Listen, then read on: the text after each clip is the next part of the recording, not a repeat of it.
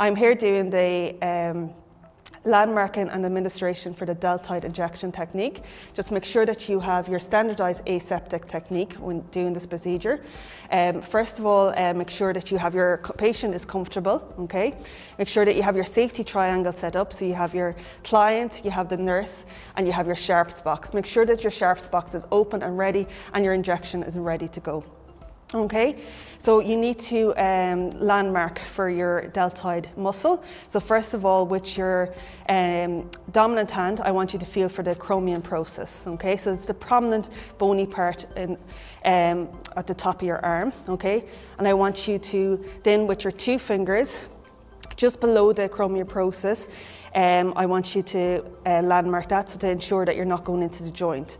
Okay, then just draw an imaginary line across the axillary fold just under the armpit to make sure that you don't want to go any lower than that. Okay, so with your hand, make sure that you are not going any lower than the axillary fold, and you're going 2 fingers below the chromium process. So then you have your inverted triangle, okay, and you want to go into the center of that triangle.